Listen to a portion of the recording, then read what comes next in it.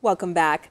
As much as we've enjoyed this season of The Crown, there is only so much Netflix a person can take. So for your family, might we suggest board games? Denver 7's Megan Lopez shows us just where to find a good selection. Outfoxed here is fantastic because it's cooperative. Ask Crystal Aitken about any board game. Pandemic, please don't freak out. It's really fun, I swear. Chances are she'll have an answer.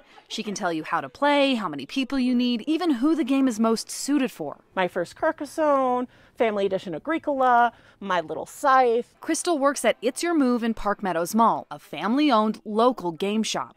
On these walls around this store is an escape when people need one the most. I have a lot of people coming in who don't normally game that are looking to get into it just because they're wanting to do something with their family and they've watched all of Netflix. People are coming in and they were buying bulk board games. Because for families that are at home bored, a game can take you anywhere. There's going to be games that challenge you visually. There's going to be games that challenge you mentally. There's going to be games that challenge you physically. One of the best things that I find about it is it does give your eyes that break from the screen. This year, board games and puzzles are seeing a big bump. Toy maker Hasbro reported a 21% jump in sales. People are looking at material objects differently. DU marketing professor Melissa Akaka keeps an eye on consumer trends. People were giving a lot of gifts to events, to spending money on trips. But at a time when travel is tough, Akaka says games are the family experience many are searching for. Almost taking advantage of the fact that we're kind of stuck at home and thinking through how can we create